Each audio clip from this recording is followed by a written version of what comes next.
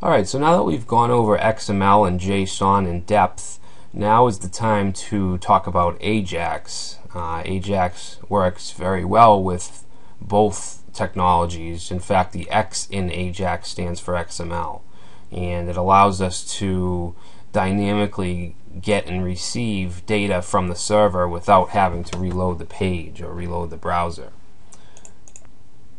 So AJAX stands for Asynchronous JavaScript and XML. And asynchronous in web development terms means that you're getting information without having to reload the page.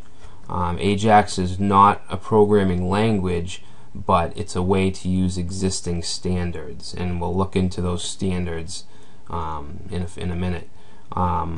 It was made popular in 2005, and the first big implementation of AJAX that we saw was with Google Suggest.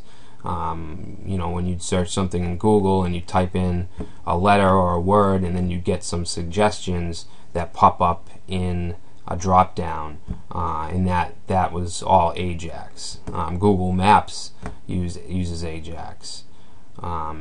It allows us to interact with servers and files without needing to refresh the browser. It works well with XML and JSON.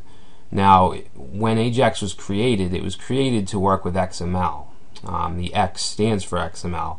But in the past few years, developers have a lot of them moved on to JSON. Just because it's very easy to deal with, it's simple, it's fast, it's lightweight, it's not as cluttered as XML. But I mean, there are situations where you would want to use XML instead of JSON, but JSON is more popular for the most part. So here I have a diagram from w3schools.com that pretty much sums up what AJAX does. So an event occurs in the browser. We can have AJAX run, let's say, on a button click. Say you click on a button and then you'll run a JavaScript function that has AJAX in it. So what that AJAX needs to have is an XML HTTP Request object. All browsers have this native object.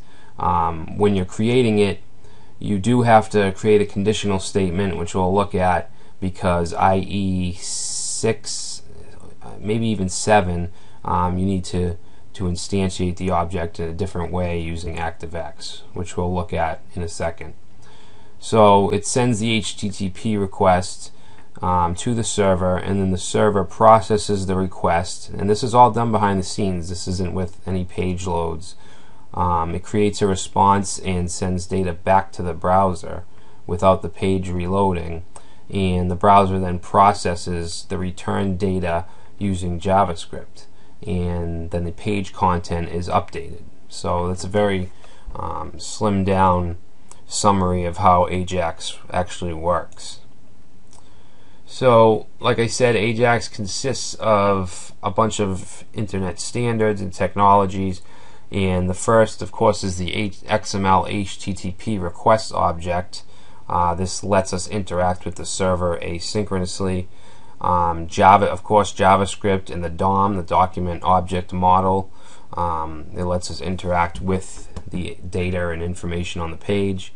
CSS is used to style the data, and we can use either XML or JSON for the format of transferring the data. We can also use plain text as well, which we'll look at. So the XML HTTP Request object, it is a JavaScript object that's used to send and receive info. Like I said, the object is instantiated differently in older versions of IE. So this is the beginning of an AJAX program. Okay, we have to do this. We're going to say if window.xml HTTP request. Now this is not going to work for older versions of IE. So this is for IE 7 plus and then the rest of the browsers. And then we have this else statement, because if this isn't true, then that means that we're in IE 6 or less. Alright, so this is the way that we instantiate it for those versions of IE. We get to use an ActiveX object. This is the way that we grab it in any other browser. Alright, so we have to include this code in our AJAX script. The onReady state change event. The XML HTTP Request object has three very important properties, and one is the onReady state change, two is the ready state, and three is the status. Alright, so the ready state has a few different values, 0 through 4. 0 being request not initialized, 1 being the server connection is established, 2 is request received, 3 is processing request, and 4 is request finished and response is ready. Alright, so you may have seen when you go to a website and let's say you click a button and something happens, you may see a little swirly image. What that's doing is it's doing that for a certain condition here. So let's say that the request is received. That little spinny graphic is representing that we're in the process of getting to number 4, which is the request is ready, or the response is ready. So when we write AJAX, we have to check to make sure that ready state is equal to 4. So we have to check and make sure that it's ready. Same thing with status. Status has two values, 200, which is good, which is what we want, and then 404 if the page is not found. So we have to make sure we check for 4 for the ready state and 200 for the status. And this is how we do it. This is the variable that's holding the object that we created in the earlier slide, and we're saying on ready state change, then do this function. Okay, and in this function we're checking the ready state to make sure that it's equal to 4, to make sure that it's ready, and we're checking the status to make sure that it's at 200. Alright, so then once it's ready, we'll write our code. Alright, so this is the syntax for a very simple script that involves AJAX. Alright, and this is from W3 Schools. So we have a div. Alright, we have a div with the ID of my div, and we have an h2 tag with some text inside. Under that h2 tag we have a button which when we click it, we're using an event handler here, it's going to run load XML doc. Okay, it's going to run this function, and the function is up here. So the first thing we're doing is creating an empty variable called XML HTTP, and next is the code where we check the condition for what we should do depending on which browser we're using. So pretty much all the browsers except for IE6 and earlier are going to use this method here to create the object. If it's IE6 or IE5, then we're going to use this. Alright, I mean, there's not too many people in the world in 2013 that are running IE6, so this isn't mandatory, this part of the statement, the else, but it's good to have. You know, it's not hurting anything.